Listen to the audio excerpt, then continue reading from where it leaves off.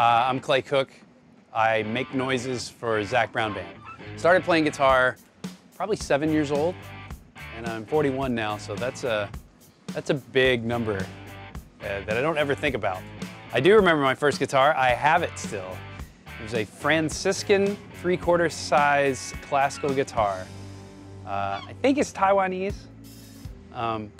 Since I was 7, and I'm not a particularly big fellow, smaller guitar, classical strings easier on the fingers.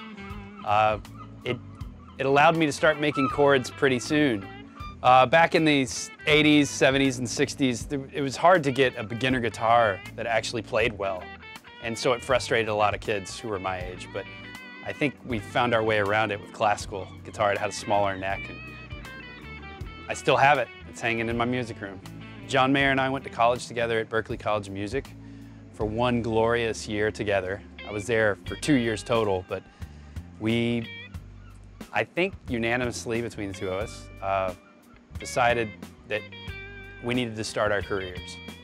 And I felt like I've gotten out of Berklee everything that I wanted to get out of it. And we wanted to start playing music and playing songs and becoming a group. You know, we were a duo for about a year or so after that, year and a half.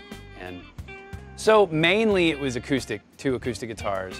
We came in our own in the Decatur music scene in Atlanta, and it's where Indigo Girls came out of, and Billy Pilgrim, and Soul Miner's Daughter, which became Sugarland.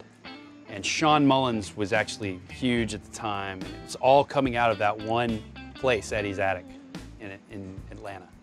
And they took us in and championed us, and eventually propelled him to his first solo record, really. He was telling me he was developing this thing with PRS, and it was funny because he didn't want to divulge too much until he could, you know. And finally, when it came out and he started playing it, he says, I want you to check it out. I want you to see how it goes with you. And I started playing it on stage, and it is not a vintage Stratocaster. It's a completely different thing, but it makes that noise. It feels completely different. I feel like the envelope of the note is completely different, but it makes the same sound as a Stratocaster, and it has all the modern convenience of better intonation and the way that the tremolo works. Everything just sounds even, and it's found a place in the set list. Like, I pretty much play that for all single coil sounds.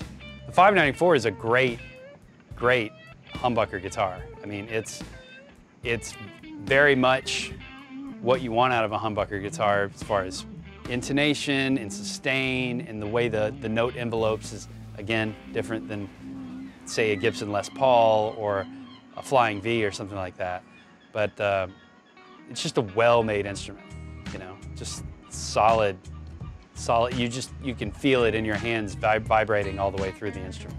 I guess I'm just a guitar player at heart. I really enjoy playing the Hammond organ because it's a lifetime instrument too, just like pedal steel is, or any of them really.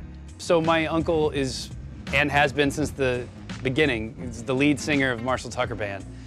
And about a year after Mayer and I broke up, when I was 21, he called me and he said, "Do you know how to play sax and flute? Because I know you can play keyboards a little bit." I was like, "Yeah, totally, I can play sax and flute." What's going on? He was like, "Can you be ready to tour in a month?" I said, "Yeah, sure, absolutely." And I hung up the phone and I bought a alto sax and a flute off of eBay and practiced for a month. And I'd never played either of those things before. And went and played with Marshall Tucker Band. And that was my job for almost 3 years. And eventually, I did another stint with them where I was playing pedal steel and electric guitar. But that was the Marshall Tucker Band for me. I learned almost everything that I still do out here on the road as being a touring musician, living in a bus, showering at the venue, eating catering, knowing how to walk around union guys while they're pushing cases, all that stuff. I learned that when I was 21 from my uncle giving me a job. I call it nephewtism, you know, because it's basically what that was. But I learned everything that prepared me for the next 20 years in that first year. Traveling. Traveling is the biggest thing, like living in a hotel room or a bus, planes, how to pack. I mean, I packed yesterday to come here in 7 minutes. Packed everything that I needed. But some people, it takes them half a day to pack to go to Disney World or something. That's just, I've learned how to pack. Coy Balls is, he's a character. I mean, I don't think there's anybody in this world like him.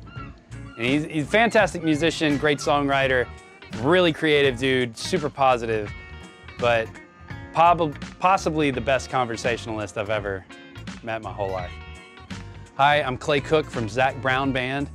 Check out PRS Guitars at AmericanMusical.com.